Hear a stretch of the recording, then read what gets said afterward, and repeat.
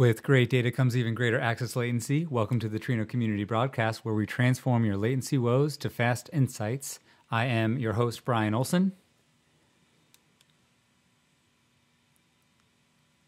Oh no, Manfred, I can't hear you.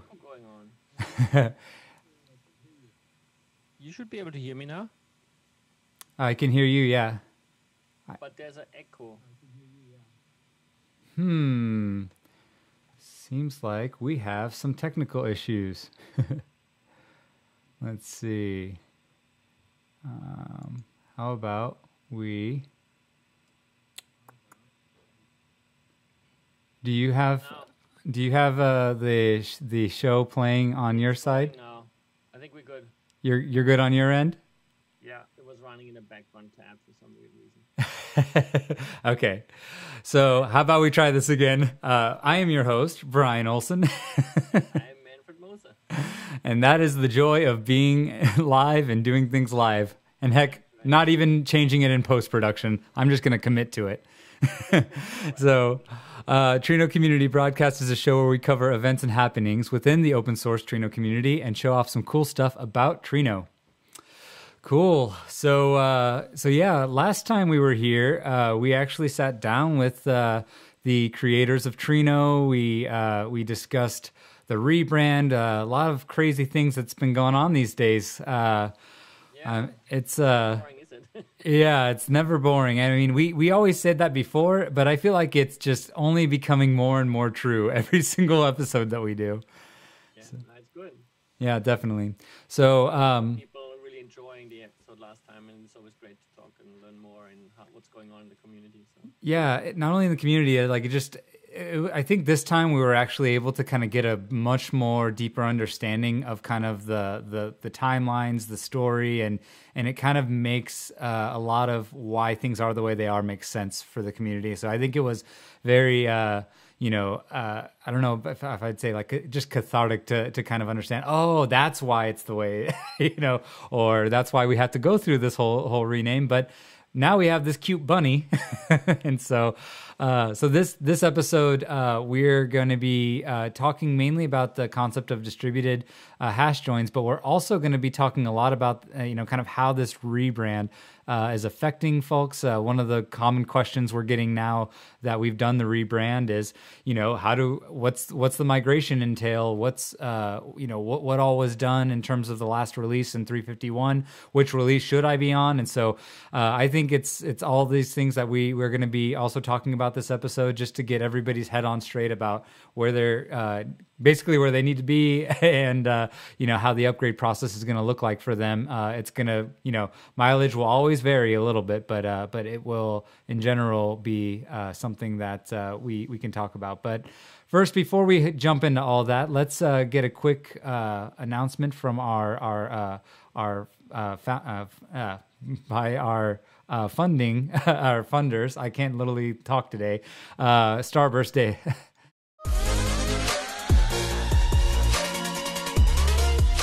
Hi, I'm Justin Borgman, CEO and co-founder of Starburst. I'm excited to announce Starburst Data Nova coming up February 9th and 10th next year. It's our first large-scale virtual event focused on making faster and better decisions using all of your data, no matter where it resides. We're preparing a great content experience for you. I'm most excited about three things. Number one, this event is relevant for all data enthusiasts, from chief data officers through data scientists to data engineers. There is content for everyone.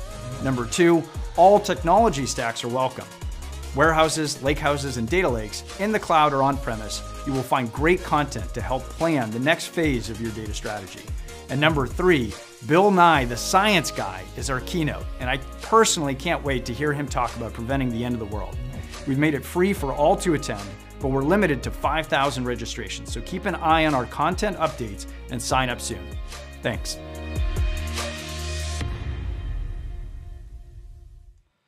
All right. So we are now talking release 351. Manfred, do you want to jump right into that? Yeah, so that is a huge release in the sense that it includes all the name changes. As such, it has a big impact on everyone, but it doesn't have any additional features. So literally, when you go from like 350 that we like released earlier this year was the last release that uses the Presto branding, PrestoSQL naming and stuff like that. And the 351 is our first stab at having a Trino release. And that had a lot of changes, right? Like literally simple, dumb changes like, well, actually, the directory structure of the source code changed now. Yeah. And it's actually quite a bit nicer. Or things that affect you as a user, like the file names of binaries that you download are changing. But then also things that affect you a bit more, like the JDBC driver has a different JDBC URL that affects you as a data consumer when you write your queries. So, and then of course, more like deeper changes where you need to, as a person that runs the platform, Trino, make sure that you test this in your upgrades, right? Like the RPM, for example, is a different file name now, and in the RPM packaging system, that means it's considered a new package. So you can't just upgrade. So what you literally have to do is uninstall it and reinstall. But otherwise, there is no changes as such in there that make it any different. Like once you have it up and running, it's just as awesome, even better, in fact, and has all the usual high performance and like standard ANSI SQL support and that kind of stuff. So. Yeah, from what David had kind of described a little bit, he kind of alluded to on the last episode, is that this change was primarily focused on getting everything from a client perspective. So if you're any kind of like CLI, JDBC, any exposed type of classes that are getting renamed here, including anything that's showing up in any of the connectors, like that is going to be addressed in this 351 release to move you to Trino. And you, as long as you're using this from a user perspective, then that is, you're basically safe. Once you've updated to 351, there's going to be no more naming issues and things like that. Now, I don't know if that's exactly the case. It didn't sound like that was exactly the case if you were using maybe the SPI, but he didn't say one way or the other. Are you aware of? SPI is completely compatible apart from the package name. So literally, you just have to change the import statements, nothing else. Gotcha. Yeah, I didn't know if there was more, because it just sounded like he mentioned that, he being David, mentioned that there were changes that were made mainly considering the client, and I just didn't know if there were further changes that we're still working on that may eventually come down the line that are more internal, that maybe doesn't even affect, I don't know. I'm just curious if there's anything else that might affect people that are a little more developer. That are still in consideration, like, for example, what are we doing with the old JDBC string? Do we also support that or not? I think there's considerations around that, just to make it easier. But for example, I sent a pull I'm working on a pull request for dbeaver, so that when you like use that as an IDE, you can just type Trino and you'll get your Trino, the right SQL driver and all that kind of stuff. So how's that going, by the way? Is there any update on that? Because I use dbeaver a lot, and I'd be nice. I have not an update yet. I just got the improved images. Like they needed images which had a like transparent background. Okay. And I just got them now, so I'm gonna have to update the PR, change a bit of a text there, and then hopefully it gets merged soon and will be part of the next release as well. Gotcha. You can still use it already now. Like all of those client tools that have convenience methods to automatically download the JDBC driver and all that kind of jazz, that's all nice to have. It's not required. Like nothing stops you from just downloading a JDBC driver from the Trino website and go ahead and use it. So it's all good there. Yeah, we just got somebody saying that you were a little difficult to hear, so I'm asking if that's better. Nope, seems like he's not. Seems to be good. It seems I am using a mic. Yeah. My mic seems to be all good, so. Yeah, I'm seeing signal come through on your end. Let's see. Just so you see. Okay. So. It's up, correct. I'm not sure. It might be on the way to.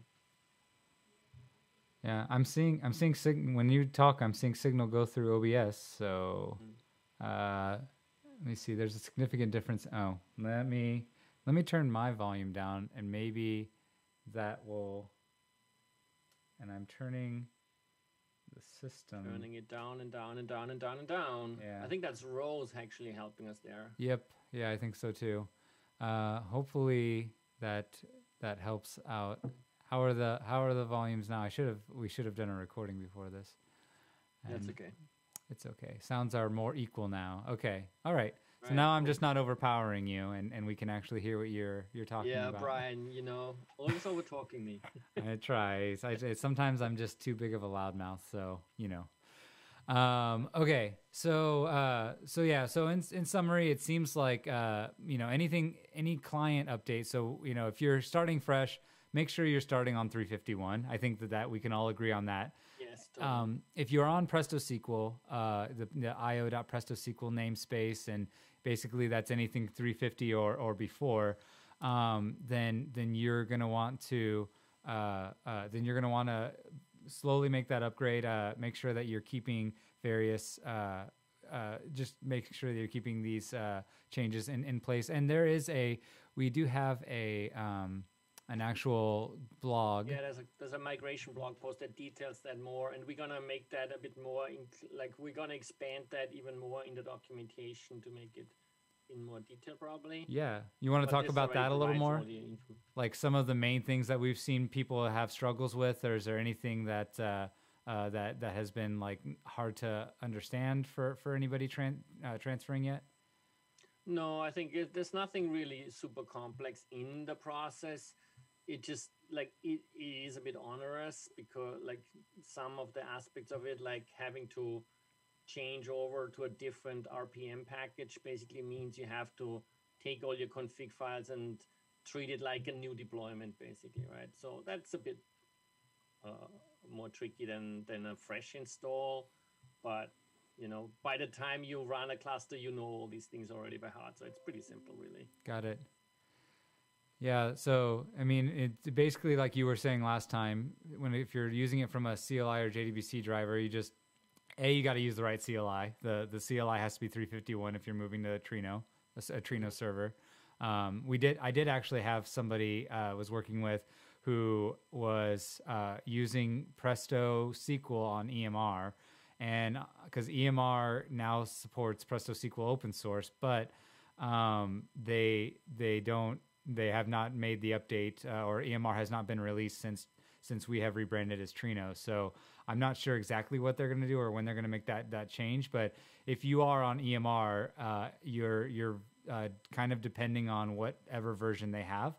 So I think the last one they set out was 343, and so somebody went to the Trino website, downloaded whatever we had linked in kind of one of our documentation pieces, which was 351 by default. Yeah, it's always the latest release. It's always the latest release. And so they pulled that, and then they're saying, I don't know why I can't, connect to this. And I couldn't think of it either at the beginning. And then I was like, wait a second. Yeah, it's the header information. Yeah. Like the REST API is completely transparently the same as well, right? Like if you're directly interacting with the REST API and that kind of stuff, it's the same. But the way it's identified in the HTTP headers is changed from Presto to Trino, right? So, yep.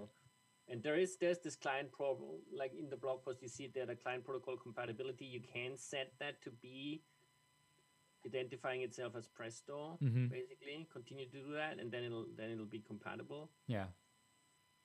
And who knows, maybe we'll do some more magic around that to make it even more seamless. Yeah.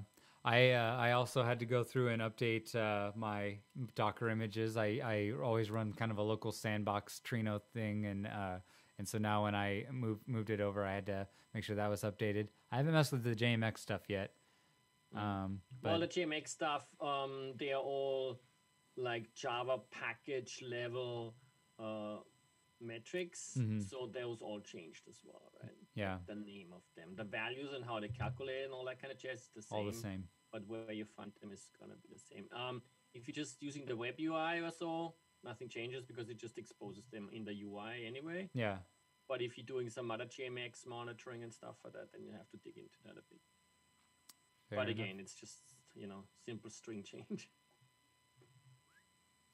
Looks all pretty straightforward to me. I mean, is there anything else you wanted to cover before we go on to the concept of the week? Yeah, now go on. I think we should go on. But I do want to urge everyone, like, if you have any sort of like problems or run into anything, do reach out to us on Slack. And if you have any suggested improvements or so to make it even easier, we'd love for you to help us out or work with us on making it even easier. Awesome. Okay, so this week we actually skipped doing a PR of the week. We mainly want to this is more of a bridge episode to finally get us to the mecca of episodes we've been working ourselves up to, which is the dynamic filtering.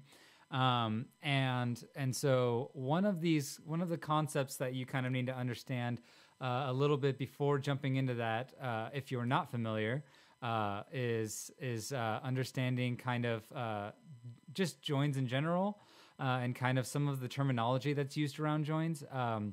Dynamic filtering is an optimization on running a join over a Hive table, and in particular, kind of not even just Hive table, but just kind of the Hive model table. So it could be an S3 or anything else. It doesn't have to be like HDFS Hive.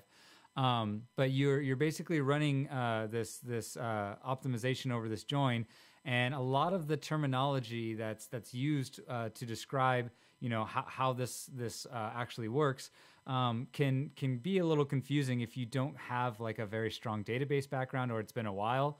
So I wanted to really make sure that we covered some of the terminology here and build our way up. And so one way I think it was a good way to kind of talk about this was the most common join algorithm that's used in the Presto query engine is distributed hash join. So we're going to start off and kind of take a step back first and just talk about some of the terminology, and then kind of work our way up to what exactly is a distributed hash join, and then kind of apply that terminology then to describing how the distributed hash join works.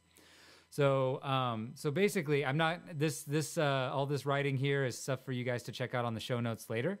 If you're on the podcast, check out the show notes that are linked, and you can read into this. I just wanted to give anybody who's kind of coming in just that wants to read over it a chance to check this out. But I will just be talking about it in prose.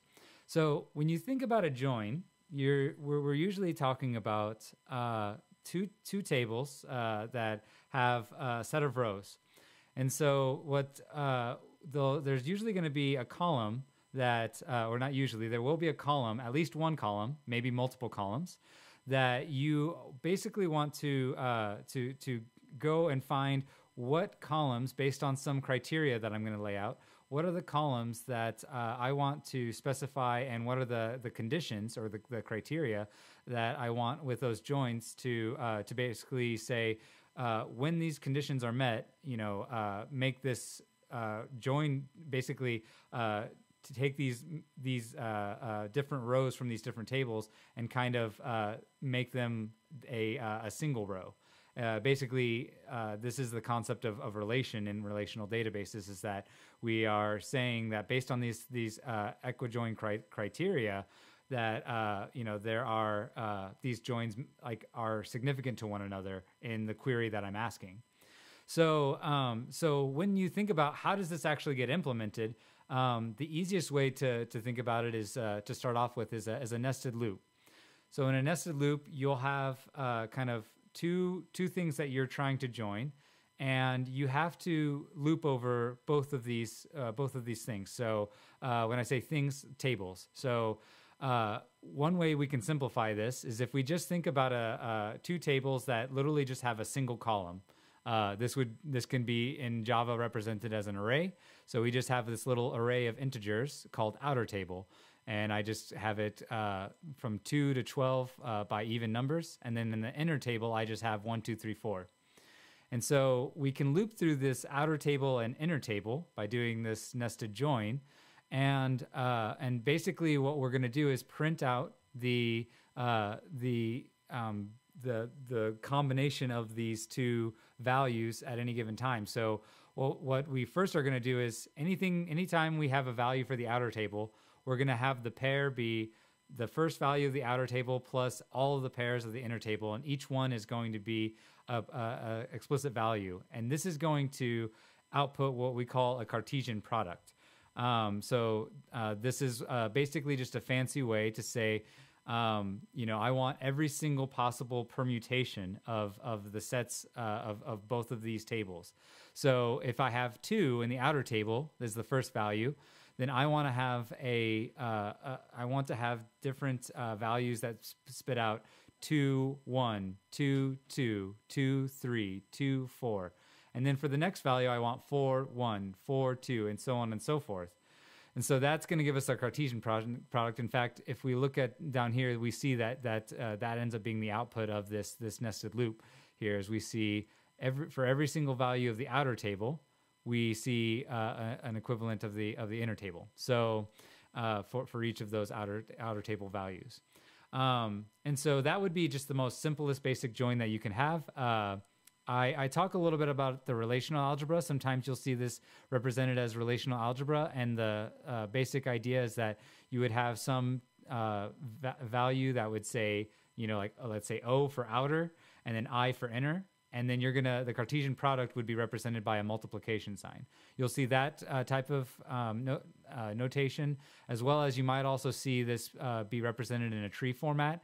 So there may be some operator. You could either see this listed out as Cartesian product, or you could say that there's actually like an X there, which is that symbol in relational algebra. And then it's just pointing down to the outer and the inner. Now, another bit of notation, and I have this note down here, is when we're looking at something in relational algebra, or when we're looking at something in a tree diagram like this, you will always see the outer join. So if you're thinking about these as a nested loop, you'll always see the outer join be displayed on the left side of the join itself. And there are particular reasons for this that aren't going to be very clear whenever we're just looking at this as a nested loop, but we'll get to that here in the next iterations of these how we're going to optimize this loop here in a minute.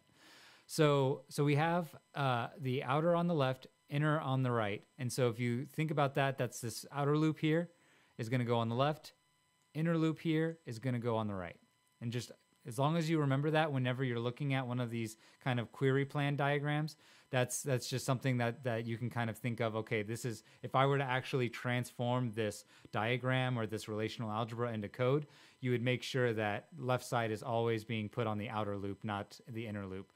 Because in theory, you could get, especially when you're talking about the Cartesian product, you can get the exact same answer whether you're putting the inner table here on the outer table and the outer table on the inner table. You could flip those around and you're going to get the same, maybe not, you would have to switch up how you're printing this out to get the exact same output, but you're going to get the same permutations. The total number of permutations is the same. Yeah. Exactly.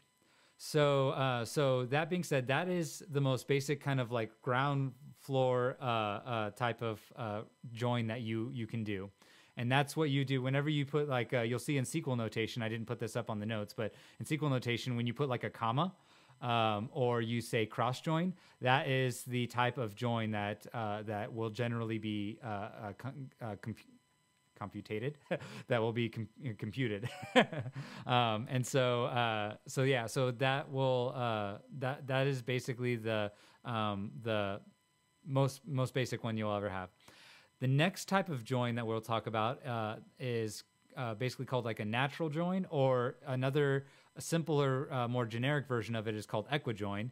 But I'm specifically, just for the sake of example, I'm just going to talk about the natural join, where you will basically have the same, so in two tables, if you have columns that are named the same. So let's say, you have ID column in one table, which is let's say the outer table has an ID column and the inner table has an ID column.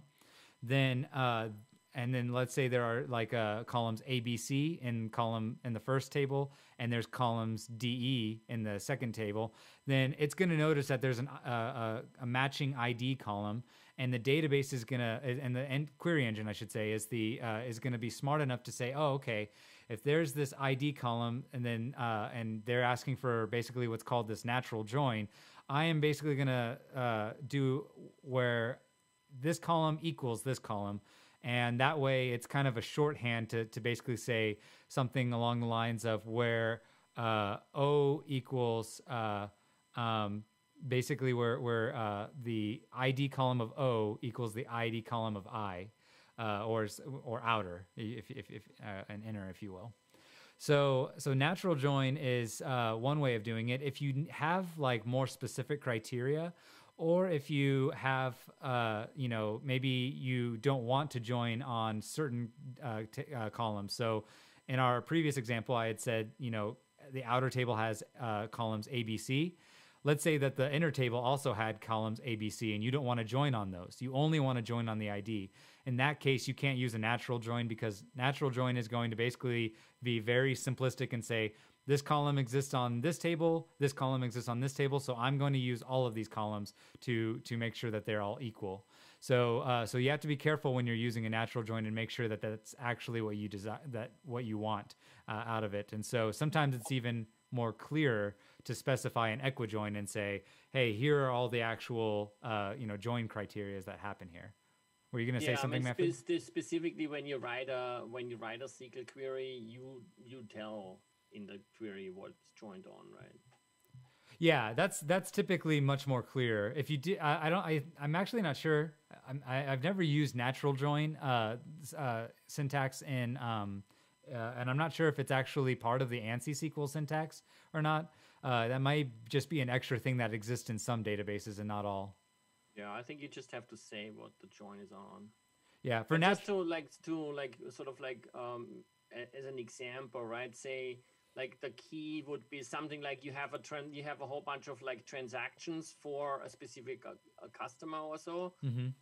The customer key, it's often called also the key. Mm-hmm. Like you have one customer record that is like that person, yeah. And then all the transactions related to that person or that account, that same identifier shows up in all the transactions, and that's that key, that identifier, that's the same.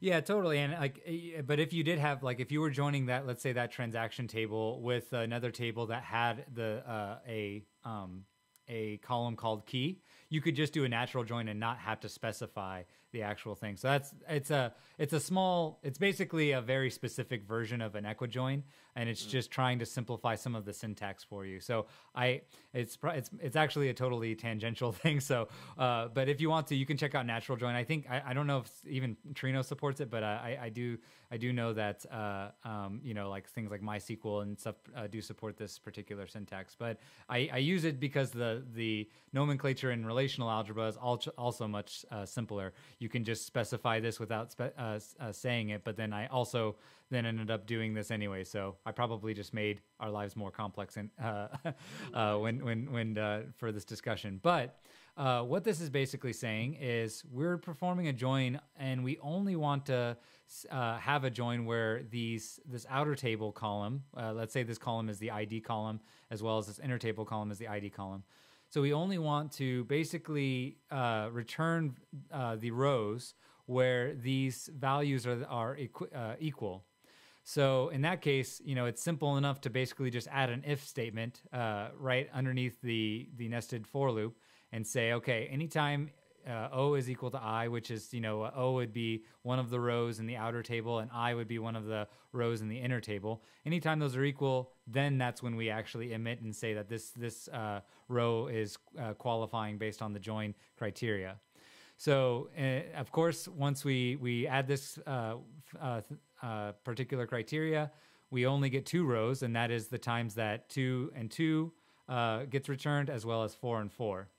And so that is basically how you could see something like these criteria for these natural joins or equijoins happen is that they will they will basically apply the criteria and make sure that only the rows that meet those criteria are actually emitted. So, so it seems like this is fine. Like this is doing everything we want it to do. But one thing that we're really not, we kind of miss out in these little simple nested loop examples is that these tables in a real database scenario, you'll actually end up having to read data, read all of these values here out of a file or a database saved on your disk. And disk latency, I looked up a study basically from 2009, so this could be a slight bit outdated. But when you look at kind of random disk access compared to random memory access, you are dealing with 316 values per second for random disk, 36.7 million values per second for random memory access. And so it's a factor of 100,000 that basically you will be increasing the speed when you're reading these values from disk versus when you're reading it from memory. And so it's really important, and one of the probably major areas of study for anybody who does look into databases or researches databases is how to kind of make these trade-offs of keeping things in memory as much as possible that are relevant to you at that time, and then trying to minimize the amount of times that you have to go out to disk. And so this is, of course, something that's very important to anybody, including us here on the Trino team, to kind of optimize for. So then we look at how maybe there's a way that when we do these joins, we don't necessarily have to do this nested loop, because if you look at the complexity for any of these nested loops, when you're talking algorithmic complexity, you are looking at a O(n squared), big O(n squared), which means that anything on the outside has to basically anything on the inside has to happen every single time something happens on the outside. So basically, for every value here, these are 5 or 6 values on the outer table. What if this ends up going to billions and billions of values that we have to read out, and they're not just single columns, they're actually these giant rows that have 600 columns per row. So it's like when you start scaling it up to that level of magnitude, and you start pulling out levels of kind of big data type things that we're analyzing on the Trino side, then you start running into these issues of, okay, it's really, really, really much more expensive to go to disk than to actually pull these values from disk than to have it in memory. So common way to handle this nested loop issue is you actually read in the entire inner table before you actually even start talking to the outer table. So that's actually what we can do here. And what they, here, before I hop into that thing, let's stay into the natural, this loop thing here. So what we want to do is we want to actually read in just one time everything from disk into memory, so that we're not having this factor of 100,000 seconds longer for every single value that we're trying to pull in, because that just gets exponentially huge and it just makes things way, way slower when it comes to actually returning a join in any good time. So we now can basically say to this table that we're going to first pull into memory, we can call that the build table, because what we're going to do is we're going to build that table in memory. So that is the terminology for this inner table. And then the outer table we're going to call a probe table. We don't necessarily want to read everything, since the outer table is basically, we're going to loop over it anyways. We can just hold the inner table or the build table in memory, and then the outer table, we can just stream it across, because there's no real use to actually bringing both tables into memory, because you're just basically just filling up your memory at that point. You only need one of them in there, to actually do this nested loop, but then you're not having to do that disk access every time on the inner table. Is there any better way I can explain that, Manfred? I don't know if it's like if I'm being too convoluted or if I should just move on to the real example of this. No, I think that's good. Just for practical purpose, I want to just give a little bit of light on the practical implication. What that means, and it comes up now and then, is the idea that you load one table completely into memory to process it is extremely important. And the implication for that practically is that your nodes, like your workers in the cluster, should have enough memory to be able to do that. Yep. So that's a real question and concern. And that's why you typically want to have larger nodes in Trino so that you can do that optimization. As we'll see in a sec when Brian dives into that, it makes a big difference. So by having bigger nodes that can load bigger tables of this like reference lookup data or so, you can get tremendous performance improvements out of just being able to load the data. And that's why you want bigger nodes. Yep, absolutely. And this is why, when you see queries start to fail and things like that, it's usually, it's just we're trying to basically load all these tables into memory and keep everything alive, and you've basically gone over your quota or you've gone over what we can actually support on these individual nodes. So we're just going to have to kill your query, unfortunately, kind of thing. So that's why it is important to getting back to some of the stuff that Dane talks about in the video, talking about cluster tuning and things like that. That's super important to make sure that you consider how much load and how much memory is going to be, basically how much of these tables are going to be pulled into memory at a given time. So moving on, let's now that we are kind of armed with this build and probe terminology. So again, the build table is the one that is on the inside loop originally. We want to basically pull that out and build that table up in memory first, and then we're going to actually go stream the probe values and basically use them to give us the values that we want. So here's the loop now. You notice now that there are two for loops, but they're not nested within each other. So that is actually the key to making this join much faster when we're dealing with this big amount of data on disk, and we don't want to have to pay that penalty to actually read all that data off disk. So we're going to have this hash table, which in Java is can be represented as a map. And so in this, it's a little difficult to maybe understand with this concept, but you could think of the hash table. It's mapping. It's a map of integer to integer, but this integer could also be a row. So it could be an integer, meaning the hash value, and then it could be, or it could be the hash value could even be a string.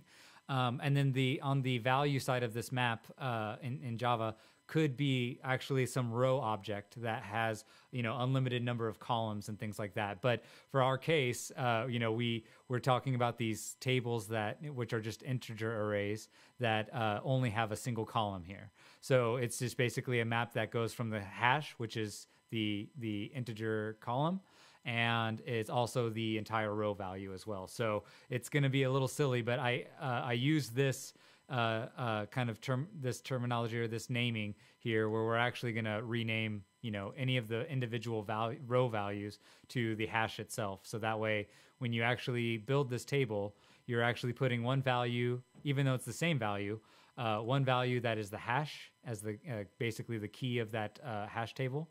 And then the row is actually going to be the value that comes back from that. And that could be generalized to multiple rows or multiple columns in a row. So here's the for loop that builds this. And now once we're past this for loop, now we have built in this build table in memory. And now we're going to actually go across the probe table and pull out the hash values and basically say, okay, anytime where the hash value actually returns the build tables row from this hash, then and it's basically not returning a null, then we're gonna emit that that as a build row plus the row, and we're gonna get the same output that we had before, where it's going to be 2244 that get output from that because the values are equal, right?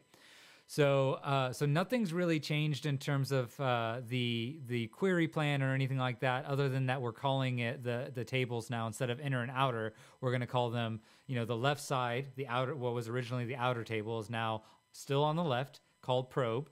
And the build side, the build table, is now on the right side, and that one is originally the inner table. And so, relational algebra and this tree doesn't really change too much. But what does change when we implement this way is we've now dropped from a O(n) squared runtime to now a linear runtime. So basically, we only pull in the values, these values of the database, or basically from this data from the storage. We only have to pull that in and scan that one time instead of having to scan that storage space every single time we go across a value in the probe table. So that's really the whole point of having a build and probe table, and why it's so fundamental to even not even hash joins. We're getting there in a little bit, but even when you're looking at when I meant to say distributed hash joins, which is what we do in Trino. But this hash joins are much more valuable whenever you're looking at trying to optimize just any database in general. This could be in MySQL and other things. Whenever you are basically lacking the ability to have the data in a sequential order, which would be something more like a B tree, and you can only do that with one column, right? So yeah, anytime you're lacking that capability, you can also use a hash join in any of these databases. This is not anything that's like Trino specific. In fact, it's very, very common to a lot of databases. One slightly tangential point to be made here now, and I'm not going to go into the depths of this, but I wanted to show this image just so that it kind of really puts the thought in your mind of how this extends out into database theory in general. There are these concept of left deep and right deep query plans, and so you can see that based on the orderings of these joins and based on how the probe and build will basically happen, it will affect the way that your query gets ran. So this is a bit tangential to the actual point of the distributed hash join, but I wanted to point this out, and I have a link to a cool little article that kind of talks about this, the implications of doing a left deep plan versus a right deep plan. And you can kind of imagine a little bit based on what we just talked about in terms of complexity and things like that, which ones will do better in certain scenarios. But we're not here to talk about that today. Let's get to the final talk that I had promised you, which is talking about hash joins and distributed hash joins and how basically Trino runs these. So this is an image from a Java Helps as somebody who is kind of in our Trino community. Wrote this up and talks about hash joins a little bit. I really like this image. It kind of really showcases the in-memory. So if you see this box, this is meant to talk about memory. And you see some data source. And basically first you do the build table, stores that information in memory on some sort of key. And then as you're probing the table, you're kind of he's showing this kind of as kind of a streaming set of values that are coming by memory. And then, if you wanted to really be full proof on this, you would show these values also kind of going away and getting thrown out if they don't actually meet the criteria. So basically, the final thing I wanted to point out is how Trino actually uses this hash join. So the big difference is that we do it distributed, and we have different levels of parallelism here. So first level. Actually, Manfred, I have to go put my dog away. Can you stall for just 1 second? Yeah, sure.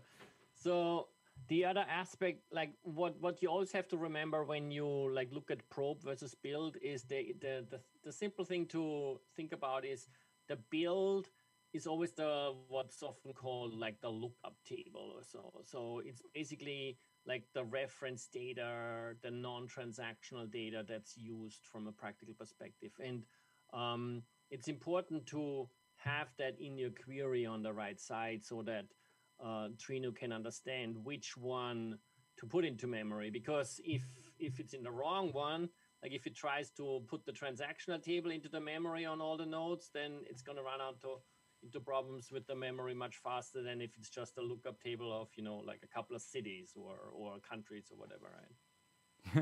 So sorry about that.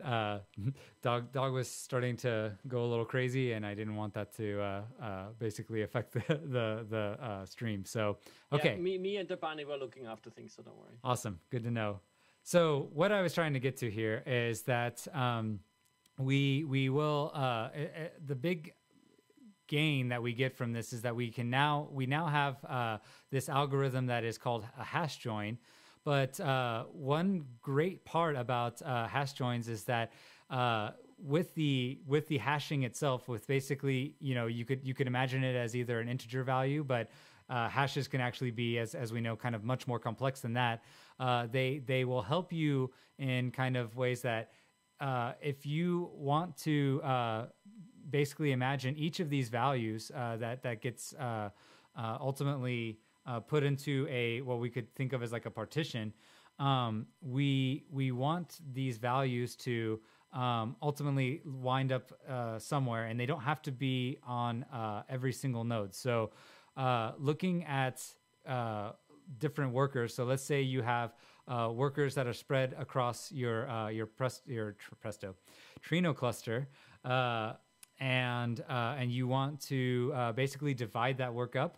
You can now use that value that was hashed to basically divvy up the work. You can specify different buckets, and it's very well known to basically say, take this hash value or this set of hash values. So in this example, we could say this string www.javahelps.com. Maybe they're hashing on the URL or something. So you can actually use that as a hash value, and anything that is, www.javahelps.com will go to worker 1. Anything that is trino.io, that goes to worker 2, and so on and so forth. And now this actually becomes a very good framework for us to start pushing these individual set of values that are going to be needed for the joins. Now this can be easily distributed across the workers, in particular the Presto workers. And so Presto will now know, Presto, man, I got to get that out of my head. Trino will now move these rows that are going to be meeting a particular join criteria to that individual worker. And so, what basically needs to happen is once the data has, once the rows have all arrived for one particular hash, you can then start taking the next set of values and go to another level of parallelism. And so, the next level would be that within the worker, you actually are going to spread out different. So worker 1 might actually have javahelps.com, it may have java.com, and it may have a couple, various other hash values that get mapped to it. So it then has the responsibility to deal with these different values and map them to a particular thread. So it can also then process these within these different threads as it basically gets these different values. So thread 1 will be assigned a particular hash. Thread 2 will get assigned the next value hash, and so on and so forth. So each thread in this worker is now assigned to that hash value. And when we actually go to stream the probe side can now be done in kind of a bulk method. So you'll send the probe to basically take these set of values. Let's say we make the bulk size, the batch size, like a 50 or something like that. So every 50 values that we get on the probe side that match the criteria for worker J and thread 1, then that particular worker then gets that batch from the probe side, and then it will now distribute that batch in mass and basically quickly be able to process the join that occurs on for all of the existing values in memory from the build side, as well as the big batch that we just got from the probe side. Is that making sense? Yep. So the difference between, and I like to think about these two different levels of parallelism. There's a visual that I have here that kind of separates a little bit of extra Presto terminology, but in our context, when you're looking at the workers being distributed across, that one is called internode parallelism. And then whenever you're looking at within a specific worker, the level of parallelism that happens across threads, that's looked as intranode parallelism. And so the whole way across this, you can keep using these hash values to basically keep spreading out this work, not only at the worker level, but also at the within the node level itself. And so, and this makes things very optimal whenever you're trying to batch things and do things when you're pulling the probe values over, and you're trying to basically minimize the number of network communications that are going on during these operations. So that was a handful, but that is in a nutshell kind of how these hash tables work, distributed hash joins work, and in particular, when you're looking on the blogs, we have a couple of blogs that are going to kind of allude to like dynamic filtering and push downs and things like that. And when they talk about these types of, basically when we're talking about joins, this terminology is used frequently. And so it's very, very good to kind of have this repertoire of terminology and understanding of how these algorithms work, just even at a surface level, so that when you're kind of running these tuning operations, you kind of get a feel for, okay, at a task level, this is kind of the things that I'll be changing, and then at an operator level, these are the kind of things that I'll be changing whenever I dive into kind of the intranode versus internode type parallelism. So that is the concept of the week. Manfred, did you have any final comments that you wanted to say about distributed hash joins? Yeah, one thing that I want to again, I'm going to go back down to the practical thing, what that means. So just keep in mind, the coordinator has to orchestrate all that, where the different hashes are on which workers. Mm-hmm. The transport between and the talking between the workers and the coordinator is all via HTTP. Mm-hmm. Each worker runs a large, big JVM that maxes out the memory available to it. And then in that Java virtual machine, the different threads in that worker, they just collaborate across threads. So that's, again, a different level of performance, right? So it's much faster, obviously, to operate within the JVM, and there's one large JVM running, not multiple on each worker. There's one very large one, and all the parallelization happens within the one JVM across threads. Mm-hmm. So it's like a nested parallelization in a way. Yeah, and I mean, and that along with like all the optimizations that are done in like the JVM is really like the secret sauce to Trino's like success and speed, and why it's become so popular. So cool.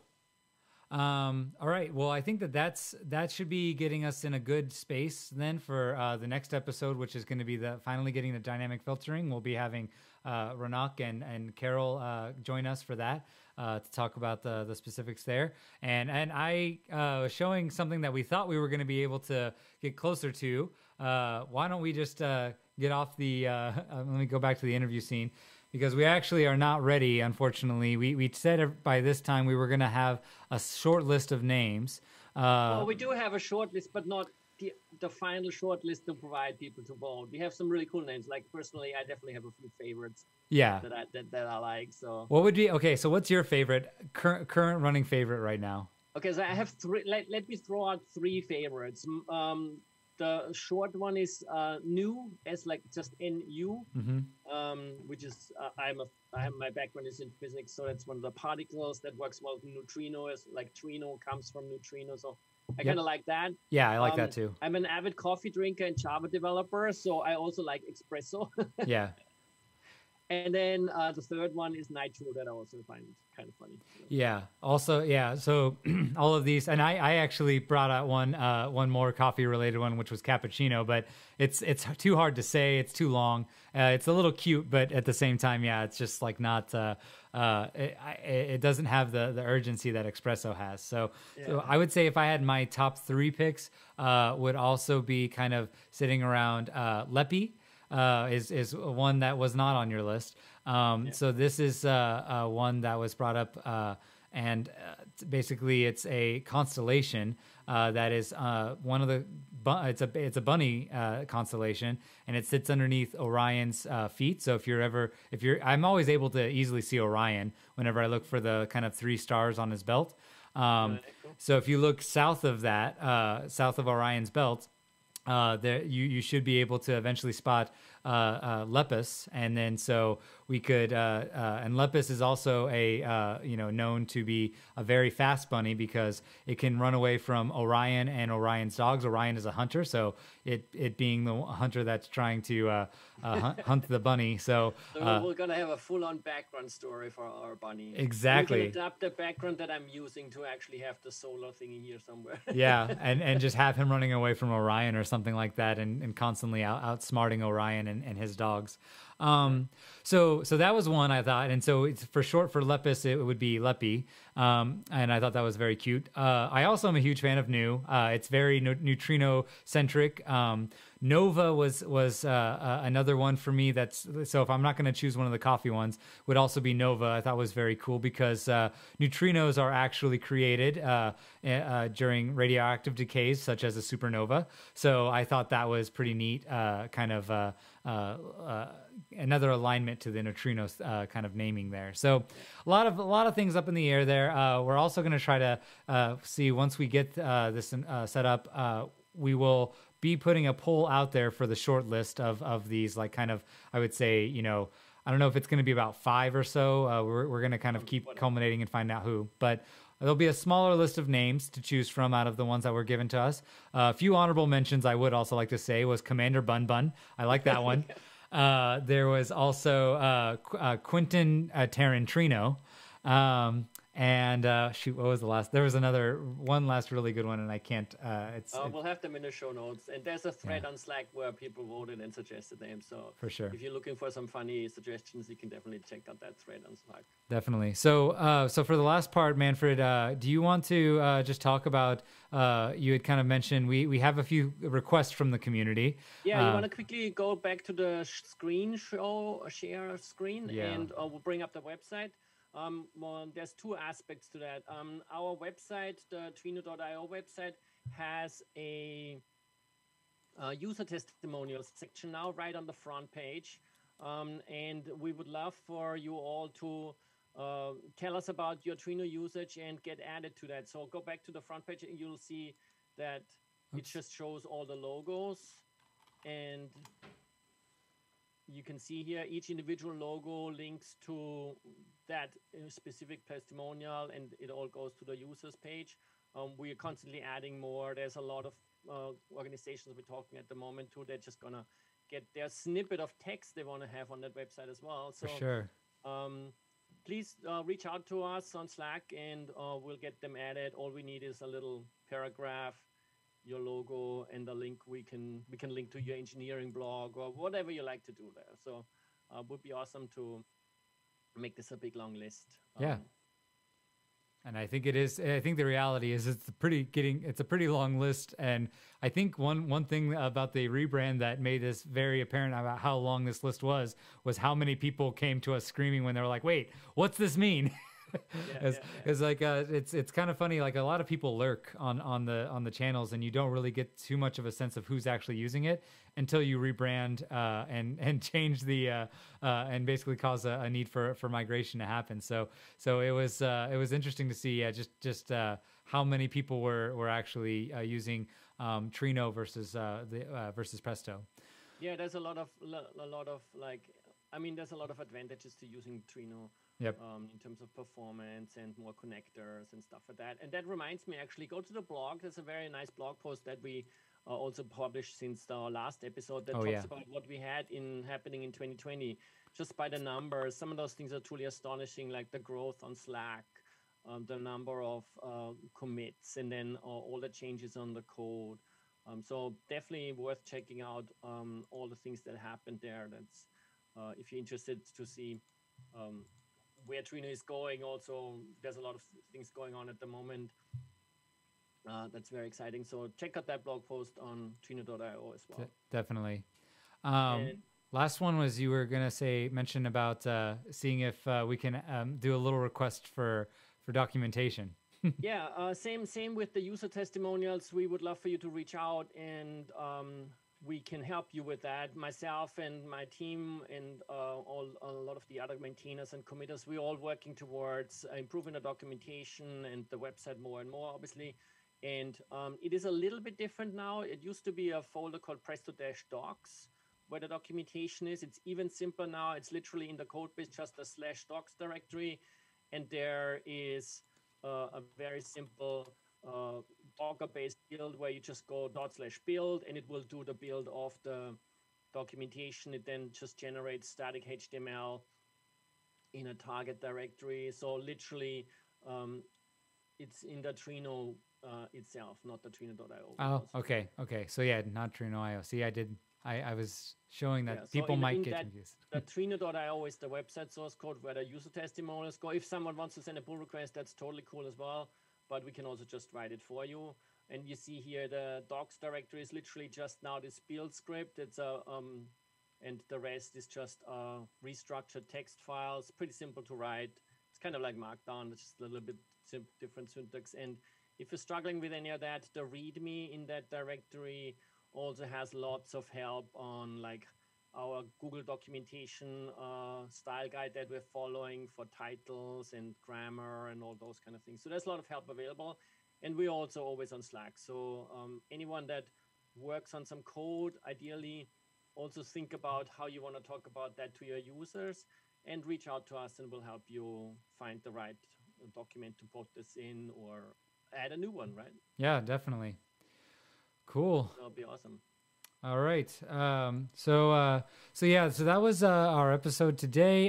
Is there anything else you needed to cover before we hop off, Manfred? No, I think we're good.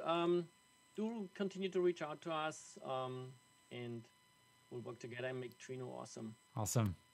So, music for the show is provided by Mega Man 6 gameplay album by Krzysztof Slawikowski. And thank you very much for joining us today. We will see you all in 2 weeks. All right. See ya.